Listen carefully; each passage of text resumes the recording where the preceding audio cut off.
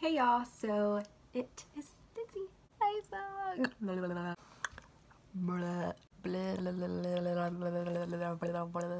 to drink something. Oh man, I should have changed my shirt. It's too late. I'm not doing it. Hey y'all, so today I'm going to be doing a book tag video. I've been saying I'm going to do a tag video forever, and I'm finally doing one, so I'm so happy about that. Okay, so, did I say what tag I was doing? I am doing the Netflix book tag. So, I absolutely love Netflix, and I thought this would be the perfect tag video to do first. And if there's kind of a weird lot, it's my iPad, because I'm reading the questions off of there, and I am so sorry. I have no professional setup. My phone is recording, so yeah. But let's go ahead and get started. So question number 1 says, recently watched the last book you finished reading. The last book I finished reading was Obsidio by Amy Kaufman and Jay Kristoff. I loved this book. It is the third and final book in the Illuminae Files trilogy, and it was amazing. It was amazing. And I read it, I mean, the first half actually I read it pretty slowly, but the second half I went through like with lightning speed. So it's great. I strongly recommend everyone read the series. And if you don't like sci-fi, I hate sci-fi with a burning passion. And I loved this series. There is nothing that I like about sci-fi except this series. I hate sci-fi shows, I hate sci-fi books, and even since reading this series, I thought, why don't you try another sci-fi book? I did, and I hated it. So, I mean, maybe I should try more. Maybe that one I just particularly hated, but still, I love this book. So it says a lot about it if a person that doesn't like sci-fi at all loves this book. So check it out, it's great. The second question says, top picks of books that have been recommended to you based on a book you have previously read. So, actually I had subscribers a lot when I first started on here. They would tell me to read books based on the books that I was reading in my vlogs. I do daily vlogs, so or not daily vlogs anymore. I upload a vlog about once a week, just a reading vlog, so if you would like to watch those and keep updated, please subscribe to my channel. I got recommended a lot based on the fantasy books that I was reading, and one of the books that I got recommended to read was A Throne of Glass by Sarah J. Maas. So I have read this first book, and I really liked it. It wasn't my favorite book of all time, but it was good, and I do want to continue with the series. People say it gets better from the first book, so yeah, I am definitely ready to pick up the second book in the series again. I have not started Crown of Midnight. Is it Crown? No, it's Crown. I say that all the time. Crown of Midnight. So, yeah. The next question, number 3. Recently added the last book you bought. Okay, I bought several books on my last trip, but I'm just going to pick one at random.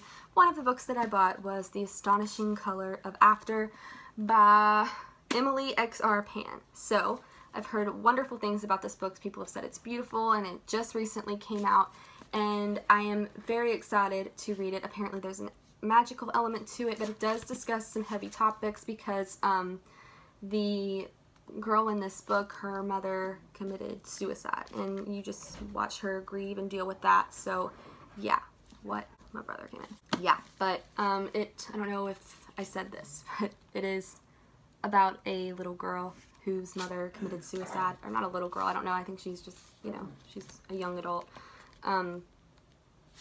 Yeah, and you just see her process this. Number 4, popular on Netflix, books that everyone knows about, 2 that you've read, and 2 you have read or have no interest in reading. So I have to pick 2 books that I have read that everyone talks about, and 2 books that I have no interest in reading at all that everyone talks about. So I'm going to start with obviously the 2 that I have read that everyone talks about. So one of them is A Court of Thrones. Oh, I said Thrones. One of them is A Court of Thorns and Roses. I love the series. This first book is definitely not my favorite, and honestly, the only good book, the only great book in the series is the second one, A Court of Mist and Fury. The first and the third one are good, and I like them, but they're not like amazing, grand books to me. Some people like all three books. They give it a 5 out of 5 stars. I didn't. But it's still a great series. I'm trash for it. And yeah, everyone talks about this series, I feel. So I have read this entire series. The next books I'm going to show you is The Upside of the Unrequited by Becky Albertalli. I did not enjoy this book as much as everybody else did. I think I gave it either a 2 or a 3. That's an unpopular opinion, but it is just how I feel. So I am so sorry if this is your favorite book of all time. I know it's a lot of people's favorite books, but it just wasn't for me. So yeah. Now, 2 that I have no interest in reading, one of them would be November 9 by Colleen Hoover. I have heard some very bad things about that book, and I have 0 interest in reading it. I've thought about reading it just for the sake of having a book that I could possibly hate, which I know is bad. That's not why you should read a book. You shouldn't waste your money on a book that you know you're not going to like. But I also have thought I'm not going to like books before, and I ended up loving it. So I don't know, but I have no interest in reading that, so I don't think I'm going to ever. The next book would be like The Notebook by Nicholas Sparks, Last Song, basically any Nicholas Sparks book. I don't like his books. I'm sorry if you do, but I am not a super cheesy romantic, and I feel like all of his books are the same. I've read a couple of his books. I read A Walk to Remember, and I read A Message in a Bottle, and I know that's only 2, but I mean, I've watched The Notebook once. I fell asleep the first 7 times I watched The Notebook because I was so bored. I know that's awful, and I know people are going to like yell at me probably, but I did not like those books, so I am sorry, but I did not like them. Number 5, Comedies, a funny book. Okay, a really funny book, even though I only gave this book a 3-star, a funny book was The Hating Game. I found myself laughing several times during this book. It was so funny, and this is by Sally Thorne, by the way. I did enjoy it. I feel like a 3 is a good rating. I mean, to me, that just means that I thought it was good, I enjoyed it, it was average, you know, that's how I feel. But I still enjoyed reading it, and I laughed my ass off through a lot of it, so if you want a good laugh, read this. Number 6, Dramas, a character who was a drama queen. I knew immediately who I was going to pick for this one. Evie O'Neill from The Diviners. Who else? This woman is so annoying. Could not stand Evie O'Neill. Partly because she's a drama queen, and drama queens just annoy me. So yeah, but she drove me absolutely batshit crazy in this series so far. I still have Before the Devil Breaks You to read, but I'm hoping she's not in it that much. And I'm sorry, I know that's probably awful. Sorry if she's like your favorite character, she just pisses me off so much. Number 7, Animated, a book with cartoons on the cover. So I think this counts as a cartoon. It is. I'm just being stupid. And that is Made You Up by Francesca Zappia. This book has a beautiful illustration. I just think it's so beautiful, the artwork. And I just love it to death. Francesca Zappia. She wrote Eliza and Her Monsters. That's one of my favorite books ever.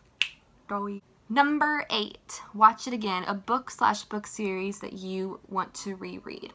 I want to reread Stalking Jack the Ripper and Hunting Prince Dracula, and I will because Escaping Houdini comes out in September, so I plan in August to reread these 2 books because they are so good and I love them so much. It's one of my favorite series of all time. It's up there with like Illuminae and all, just love this series. Ah! I just dropped my books. 9, Documentaries, a nonfiction book you'd recommend to everyone. Okay, I actually don't read nonfiction, like, ever. So I'm gonna recommend a book that my mama loved, and I'm sure I'll love because I listened to like half of it with her. But that is Talking as Fast as I Can by Lauren Graham. First of all, my mom and I love her. I mean, she's Lorelai Gilmore, and my mom and I are the real life Lorelai and Rory Gilmore. So yeah, we loved it. So she's really funny, and we didn't give it a rating because we don't agree with rating people's lives. I mean, I think that's pretty mean to rate someone's life. Like, we can't do that, and we won't. Number 10, action and adventure and action-packed book. I didn't even have to think twice about this. It took me 1 second to figure it out. That is Illuminae. Yeah, this bad boy is action-packed. Oh my god, action-packed. It's constant action from page 1 to the end. It is bam, bam, bam, bam, bam.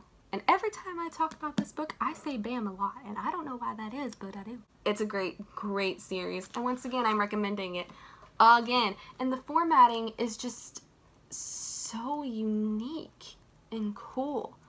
I just love the formatting of this book. So it's in case files. It's so amazing. But yes, action-packed to the very last page.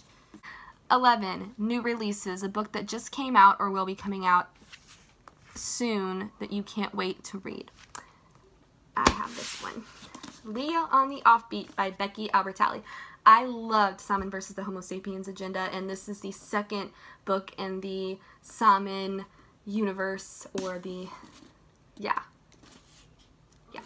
It's gonna be great, and I'm so excited because I loved Leah. I related most to her. So, yeah, because she's just so introverted and shy, and I don't know, I just related a lot to her, but I cannot wait to read this book. I can't wait. So that is the end of the Netflix book tag. Hope you all enjoyed it. Please subscribe, like this video, comment your answers to these questions, or some of the questions if you like, or just tell me what you're reading, and I will talk to y'all later.